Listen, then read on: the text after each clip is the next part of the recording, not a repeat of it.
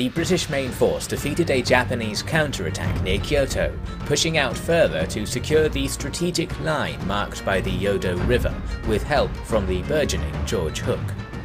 On other islands, Tadakuni Jervis destroyed the men sent to evict him from Shikoku, preparing instead to take more of it, and Josartan landed on Goto in force, wiping out a hastily assembled army and making himself at home in a castle. The Japanese weren't giving up yet though. Another attempt was made to break the weak point in the British front line, the mostly conscripted army of Charles Alcock. Damn, they're too late. There's nothing we can do for them now. Sergeant Major, the southern sector is low risk. Move all but a signalling detail to the northern redoubt. Oh my, where's that cute little Charles I know? Hello, Mr. Military Man. Miss Westerman, stay inside. How rude. I'd hope my man would be more obliging. I'm not your man. This is dangerous and I need to concentrate, so please go back inside. Danger's my middle name, honey. By the grace of God, you are something else. Something special, huh? Don't you think your daddy would have gone and found something nice for his little boy? Poor young man, afflicted with illness as you are, makes me feel so sorry for you. I just want to take you in my arms and tell you everything's gonna be alright. Get your hands off me! My men are dying! If you want to bloody watch, then be my rootin' guest, just be quiet! Private, send up 3 flares over the river, at bearing 300. Such passion. I know I'm safe here with you, darling. Hold on to something and plug your ears, the artillery is firing. Why, I'm fresh out of options, I'll just have to hold on to you. Is that so? Private, get over here! Miss Westerman wishes for a man to cling to. Do whatever she wants, and try to survive. I'm going to check on the lines. Oh, that little man of mine. So sweet, but so sharp. There's a storm coming for you, Charlie. Me, oh my.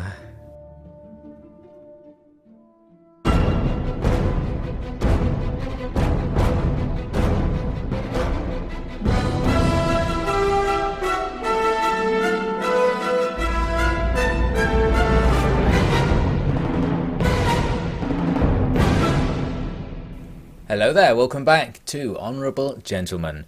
Right now, Charles is facing 2 armies trying to break into his castle, and the gates were open at the start of this battle, meaning the enemy are coming in a much more effective fashion than they usually do. It's not just 1 or 2 men at a time, they're coming in with their formation intact, and they can set up just like this and blast our men at point-blank range.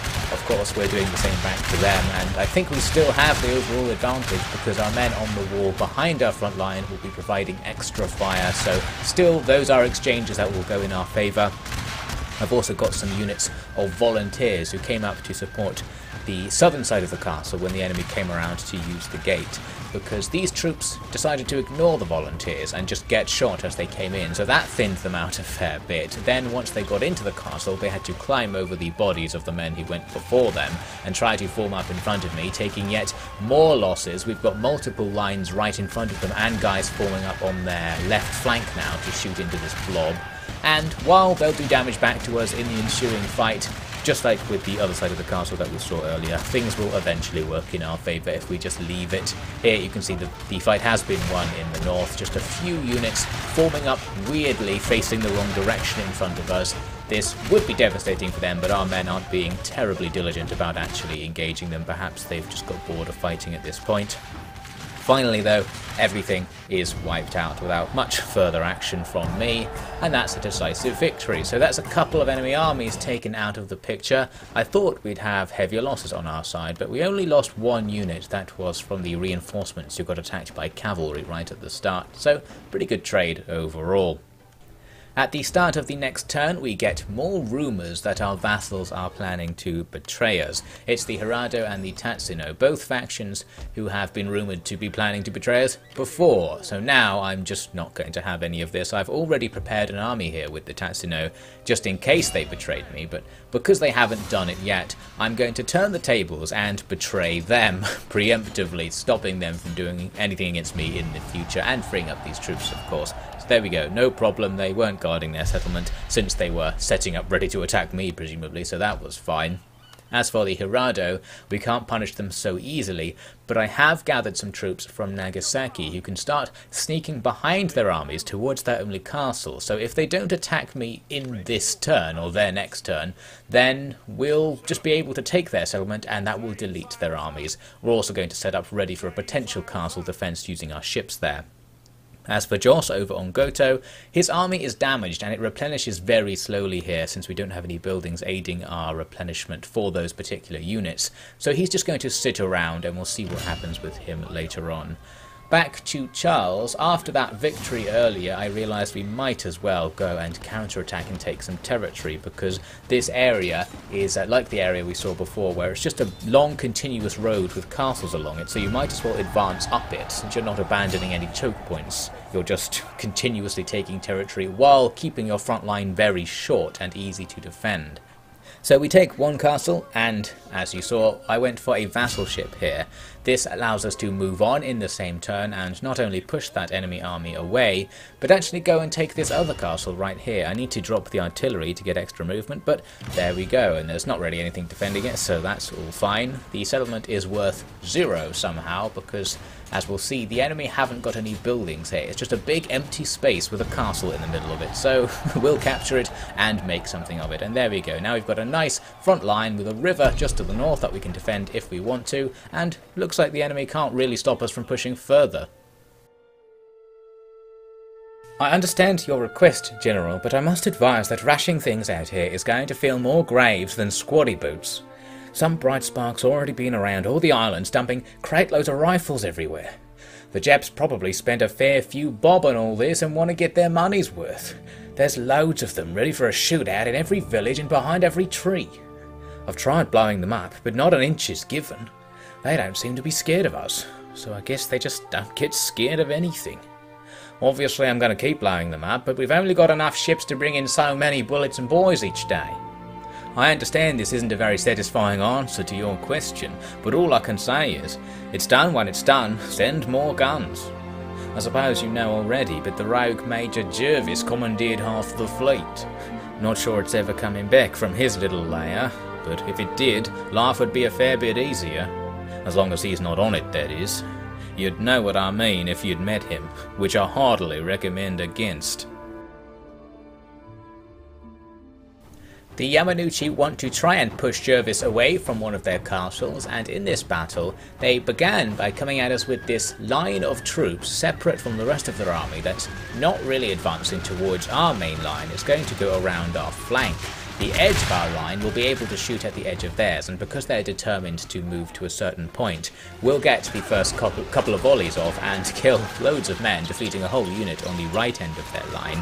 As for the rest of the line, I could move my firing line to intercept them, but I couldn't be bothered, so I did it Jervis style. I just sent all of the lancers to charge right into the front of the enemy. We lost a whole load of lancers as a result, but it does work. We are able to make contact without routing our own units, so now in the ensuing melees we should be able to win, and that's most of this attack group cleared up.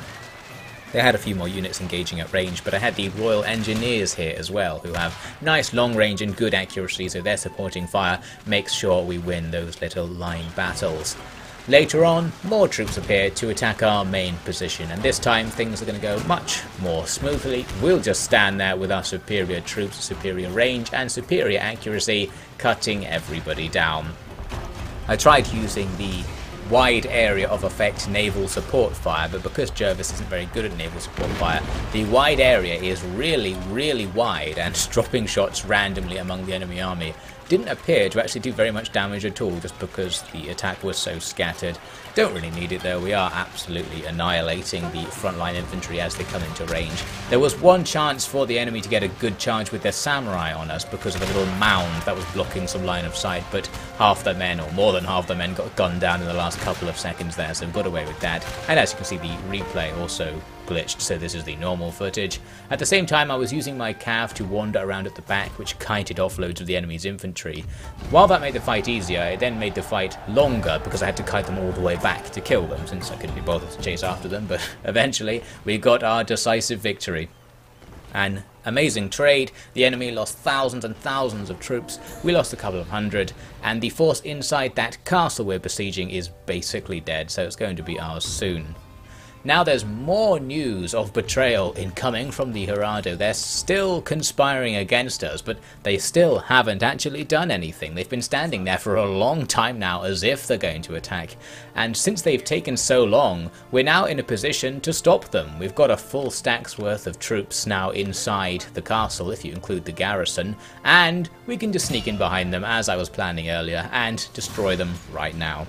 So that's the conclusion to all that. I did think something more impressive might come of the threats to betray us, but our vassals didn't really want to go for it by the looks of things. Those two armies disappear because the faction has been destroyed, and that's all very nice.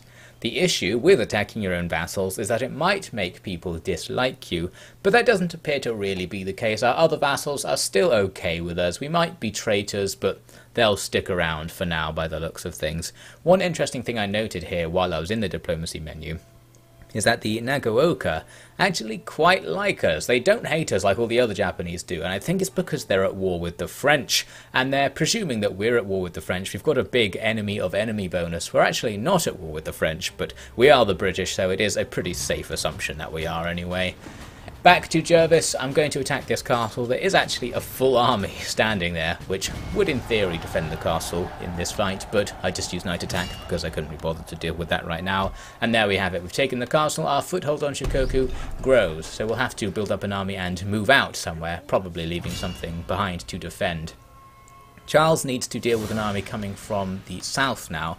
You might have thought earlier when I was talking about this area being a choke point that the enemy can actually just attack from the other side of the choke point, since we don't have this whole position secure, and you are right, so we can't move too far up the road going northwards because we have to keep coming back in case the enemy come at us from Owari and Mino, but we'll sort that out in the near future.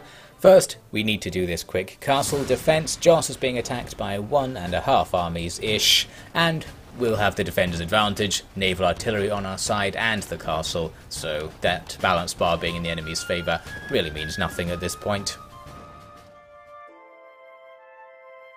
Have you ever heard of anything like it? Funnily enough, I dare say I have. Did you ever hear the rumours of Wonder Company? Sounds like some stupid newspaper serial. It bears a striking resemblance. The story goes that certain individuals within Westminster created a secret project with the aim of creating a new kind of soldier, a super soldier. You think that's true? Ordinarily, I would say no, only there is a certain detail of the story that resonated with our predicament today.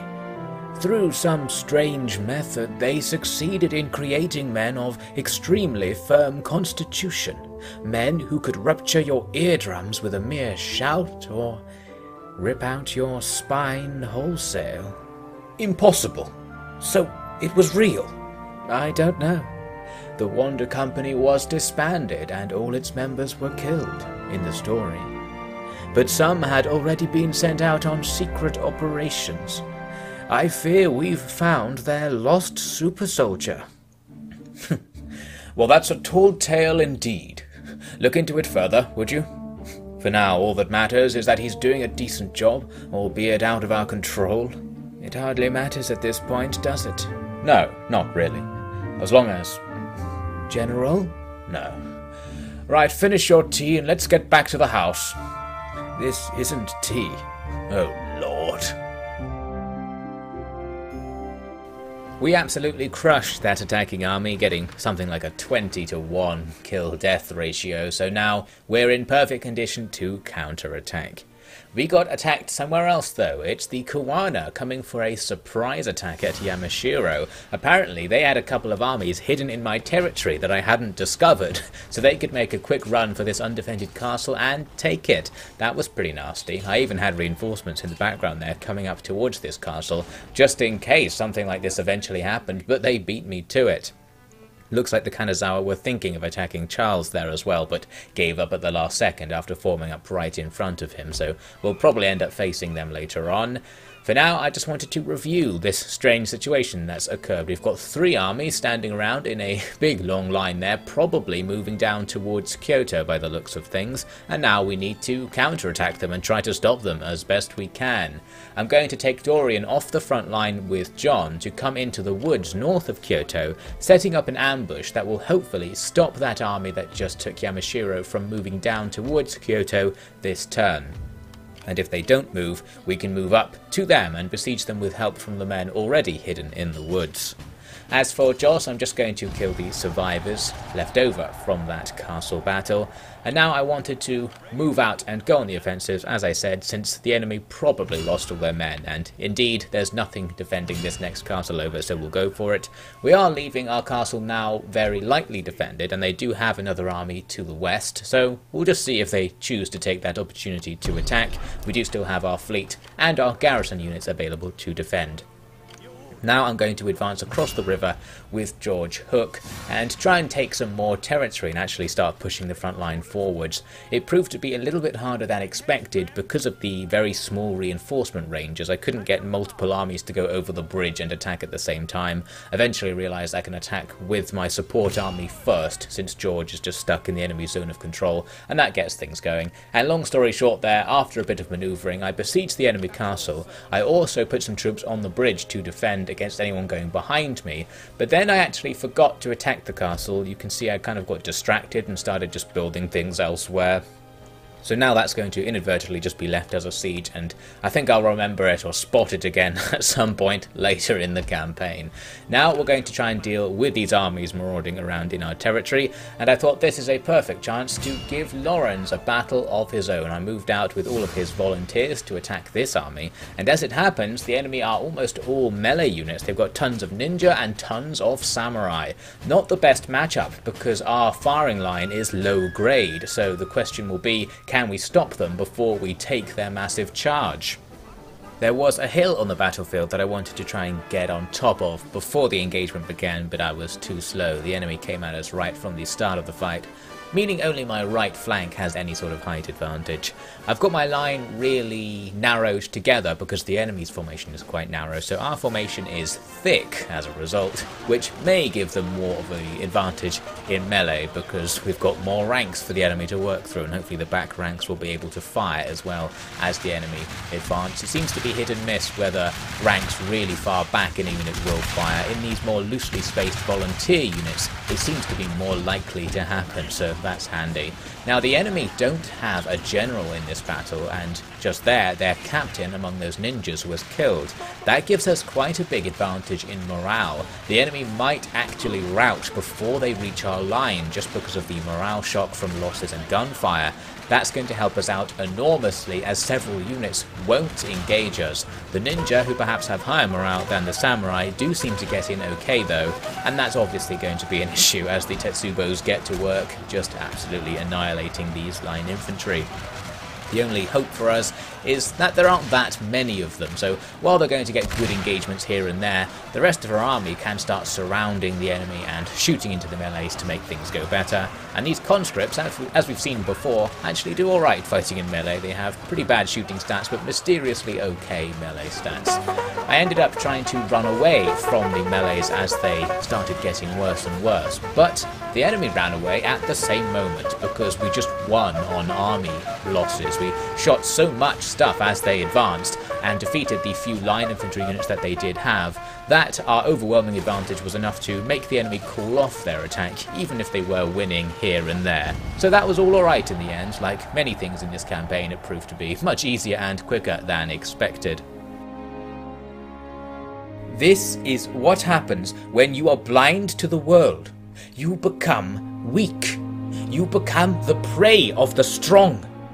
Today we saw the difference between a wise man and a foolish one. We did our duty and made the world a little wiser. The new Japan will not repeat the mistakes of the old. As part of the empire, we shall know what it means to be rich, to be respected. We men who serve both our country and our queen shall be rewarded best of all. Do not listen to the peons of the Shogun. They are like the slaves that the empire frees. They are like the poor wretches that the empire clothes and educates. They are barbarians. The future will have nothing good to say about them. Let us carry on and make our homeland as strong as Great Britain. Let us be the light of civilization on the far side of the world. We went right into another battle, this time against the Kanazawa next to Charles, and we're once again on this battlefield that has all the mountainous terrain, which helps us out quite a lot because while we're the attacker, we're going to force the enemy to attack us. We blow their reinforcements up using naval support fire, and their main army has already been blown up slightly and continues to be blown up by our howitzers, and that's what's forcing them forwards. We have the ranged advantage, so the AI is like, yep, we'll run up the mountain and try to take out the artillery, but obviously that's not going to work very well for them because now we have a really nice position. As usual, the AI decided to sacrifice some cav at the start of the battle, attacking us with bow ninja, and yes, that didn't do anything, as you might guess. The artillery continued to fire and inflict tons of damage on the enemy as they advanced, and we even managed to actually rout a few units as they came in, since they don't have a general again, and that's just surprising. Usually the artillery, because of that weird hitting the end of the line glitch thing, actually doesn't do very much. Now, the enemy did surprise me by coming at me with some old guard, elite infantry who outrange conscripts. That means my line is in danger. The enemy can stand there and shoot me from a distance and force me to advance towards them.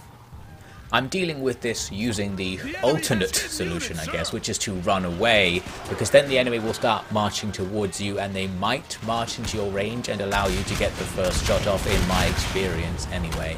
Elsewhere, regular line battling is going on, where we just have a formation advantage since the enemy are all stuck going around rocks. They can't form up in a proper line, whereas we have plenty of guns firing on the enemy at all times. These ninja decided that they wanted to walk casually towards our firing line, and they got shot. I'm guessing they weren't even planning to survive that little moment. The enemy's right was sort of outflanking us over here, but because of the mountains, they can't really go around us.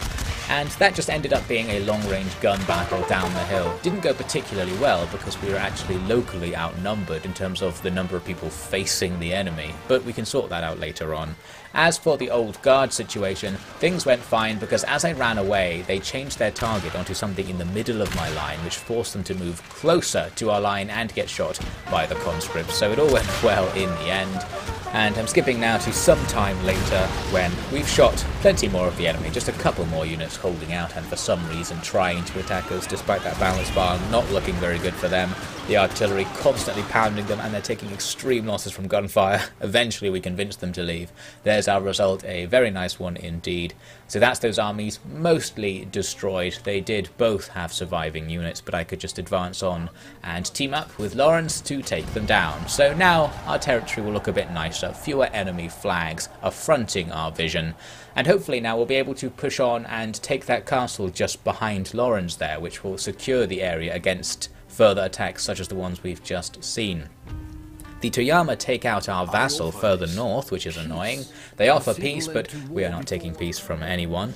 We'll have to go and avenge our vassal in a moment. First, we get attacked by a Toyama ship, which brings in a couple more ships. So this is really the same naval battle we saw recently, fighting in the same port cove thing, where our coastal guns will just destroy incoming enemy ships with no effort whatsoever. There goes a corvette. A second corvette came in with a frigate trying to inch up behind it.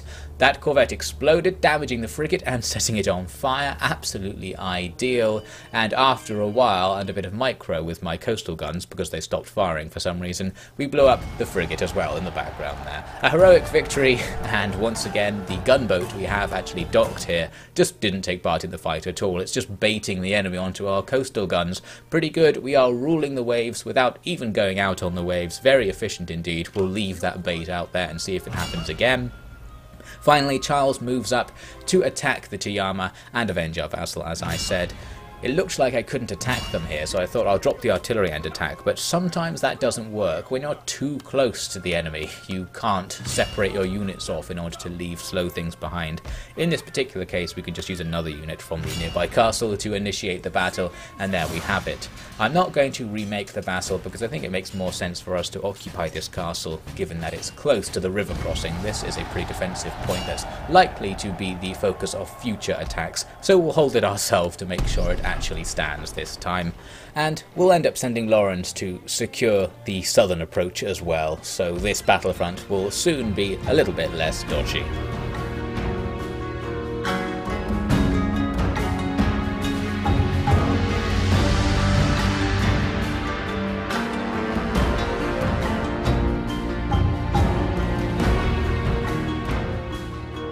That's it for now. Thank you very much for watching. Special thanks to the OfficiallyDevin patrons, and I hope you'll join me to see the AI try to avoid a most clever trick I set up for them in the next episode of Honourable Gentlemen.